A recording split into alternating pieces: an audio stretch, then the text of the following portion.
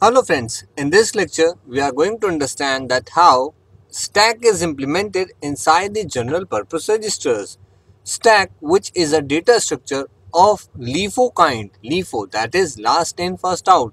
The element which is inserted at last is the first one to be read out from the registers, to be popped out from the registers.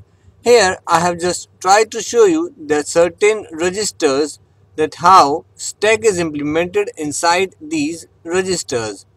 So these all are certain general purpose registers, whereas DR is the data register, is that special purpose register through which element will be pushed or will be popped out from the stack.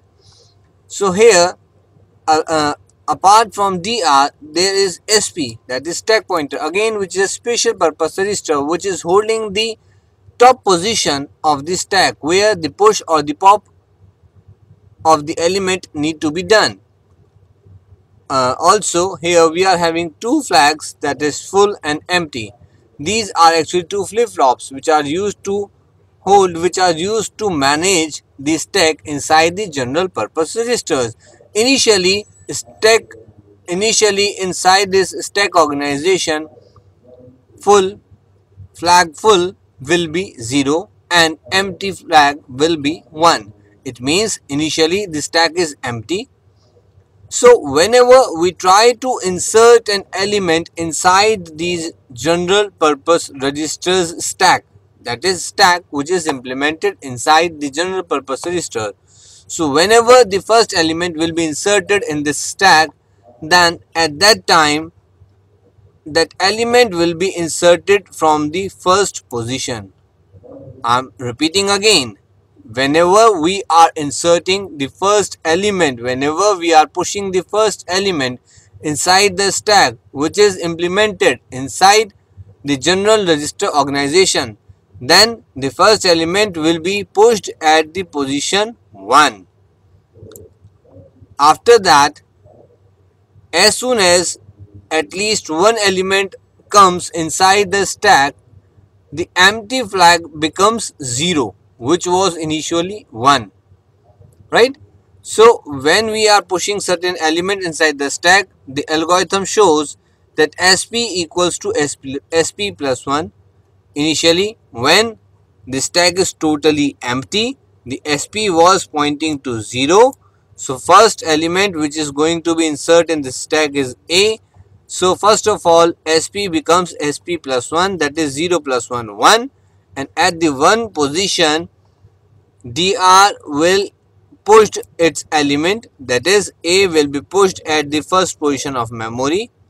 After that, if SP equals to 0, then full equals to 1. This condition will be checked out, that whether SP is at position 0. No, now SP is at position 1. So empty becomes 0, which we have done earlier as soon as we insert the first element inside the stack. Again, when we repeat this operation, now let's suppose we just want to insert B inside this stack. So as soon as we insert, so first of all, with the help of this algorithm, SP will become SP plus 1, that is 1 plus 1, 2. Now SP will point at this position 2. Now DR, which is holding B now, so now B will be copied at the second position. Then it will again check that whether SP equals to 0. No, SP is having position 2. Then full equals to 1 needs not to be done. Finally empty equals to 0, which is already 0. In this way, this operations goes on and on.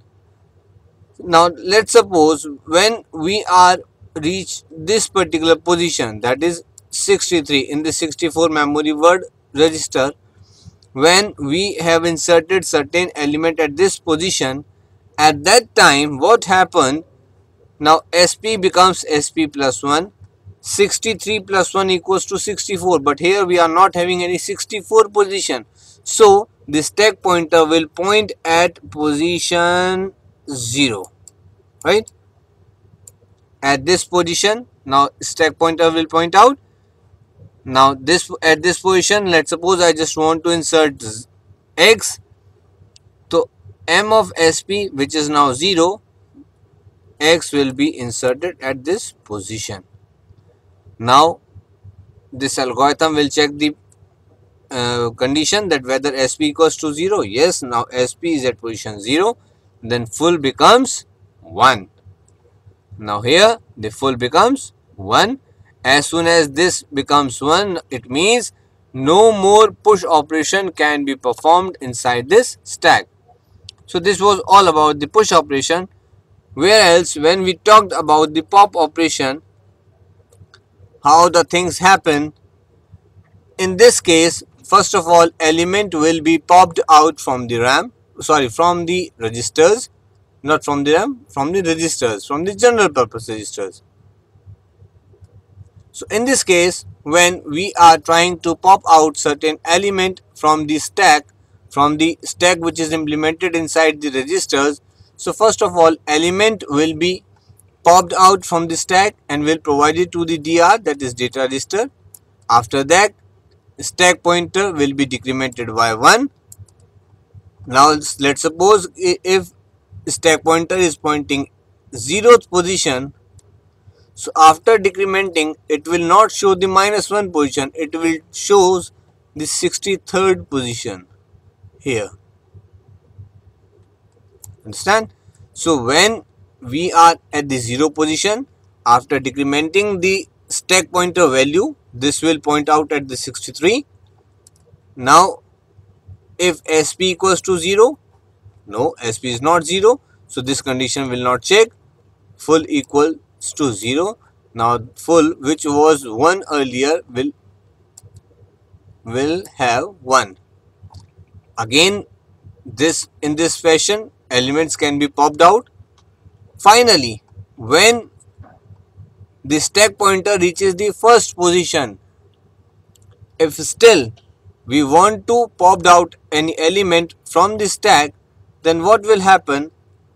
A will be popped out and will provide it to the DR. After that, stack pointer will be decremented by 1.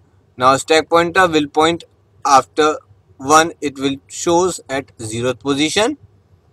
Now the condition will check whether SP equals to 0. Now yes, SP is 0. Then flip flop, then the flag empty will become 1. As soon as this flip flop, as soon as this flag becomes 1, it means now no more pop operation can perform inside this stack. So in this way, the push and the pop operations are performed inside the stack, which is implemented inside the general purpose registers. Thank you.